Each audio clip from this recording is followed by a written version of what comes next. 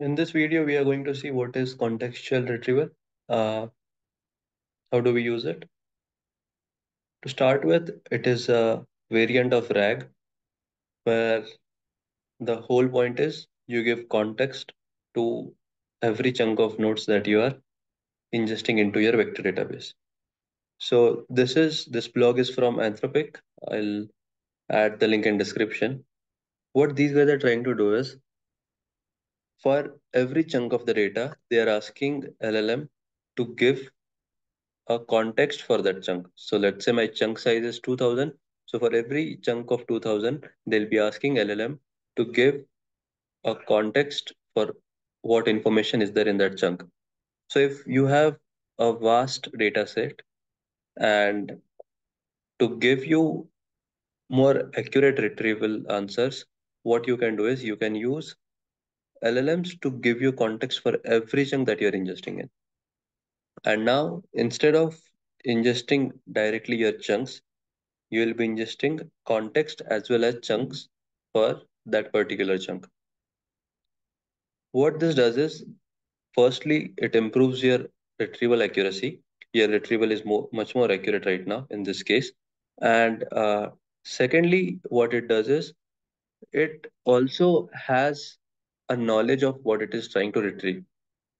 Okay, so rather than looking into a whole document for your answer, it can directly filter out from the context and then give you your answer. Now, what it does is it stores this context into a metadata. So what it will do is for every chunk, LLM will give you a context. That context will be stored as a metadata. And then while retrieving, it uses directly the information from metadata and sees what all chunks need to be filtered in order for you to get the answers. Uh, you can go to their cookbook to get the information, but what they are doing is they usually use re-rankers as well as you need API key. But as an alternative, what I've done is I've created a contextual retriever.ipynb, pushed it to a GitHub. I'll give you a Git repo link for this. In this, what you can do is you can directly go to this and set your LLM on some VLLM.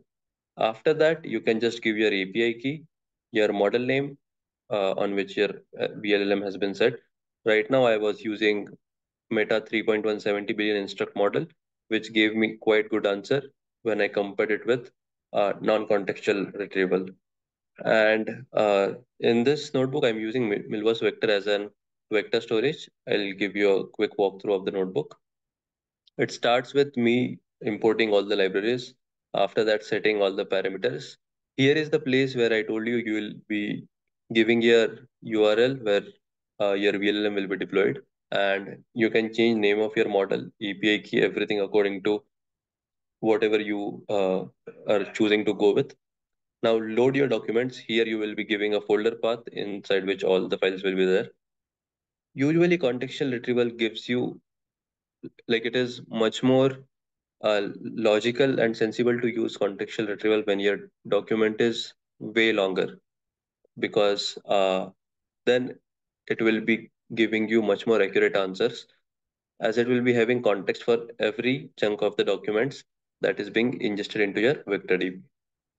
Uh, Here we are creating node, and as you can see, I'm asking my LLM to give me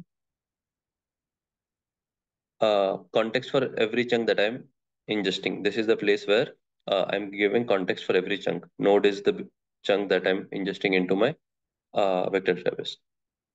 Moving forward, here we are creating embedding of that chunk, which will take both the scenarios, your embedding as well as your chunk as well as the context. Uh, you can see here I'm using Milvus vector store, and it is hosted on 19530, which is by default the port that Milvus uses. Next, for comparison, I have also given a function which uses normal embedding as well as contextual embedding. And at the end, you can ask your questions to your normal index as well as your contextual embedding index. You will get to know what is the difference between both of them. That is all for this video. Thank you.